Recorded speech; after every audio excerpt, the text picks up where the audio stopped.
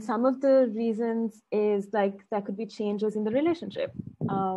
You're used to the two of you being there, or you and another baby, and then now another baby has come, or you have your first-time parents, and there's a big shift. There's a big shift in what you know as normal, and that transition, if your relationship has pre-existing issues, or if you haven't discussed it properly, it can really influence the dynamic between the two of you.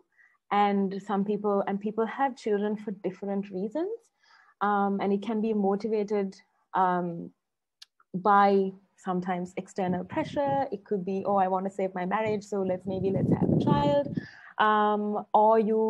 Because a lot of the time we don't really unpick why we want to have children, right? So all of these things can basically run in your head, and that can have an impact on the relationship with your partner.